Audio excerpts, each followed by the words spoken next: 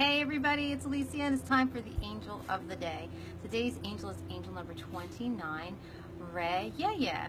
Reiyel is the angel of liberation. And so for more information on this angel and all the other 72 names of God, you can check it out on aliciabaza.com. So let's check out this angel today. Okay, so Reiyel. Reiyel is angel number 29, the angel of liberation. Now this angel is from the dominions, which is from the first triad of the angels, meaning the third in line. So there's the seraphim, the cherubim, and then the thrones. These are the angel of justice and will, and this is the one that has a lot of eyes, so they see everything. So, guardian angel of those born between August 10th and 14th. So this is about that person between August 10th and 14th. You are drawn to the truth. You fight any false or disparaging media. You love to follow the rules and can be the head of a spiritual organization or charity. You do not affiliate with any religious group. You have an incredible life. It is always a party. Your home is neat, clean, and tidy. You decorate it beautifully, and it always smells great. You are a lover of nature and the outdoors. And then below that we have Jesus is Ichthus, which is the fish sign for Jesus because he has dominion over all the angels, and he's my best friend.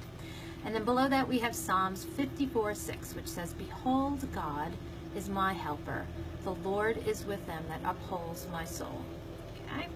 And then we have the phonetic spelling because Alicia can't read Hebrew. It says Reiyel, and you can see that by the Hebrew characters. The little tiny squiggles is the yeh. So it's Reiyel. Reiyel rolls over the following days: January 30th, April 17th, June 28th, September 8th, and November 19th. And today happens to be the birth date recognized birth date of the Virgin Mother, who she has reign over them too. The two of them, Jesus and Mary, reign over the angels. Meditating on the name of God, Reiyel, gives you the ability to be painfully honest and at the same time rid yourself of negativity. God tasks Reiyel with giving us freedom from evil. He provides a global vision for those who ask. He can help you detach from the material things of the world. Reiyel's specialties are conception, achievement, production, establishing a connection to your guides. He can help you discover the mysteries of divinity. Call on the name of God, Reiyel, when you are stuck in any kind of situation. Reiyel literally means the expected God.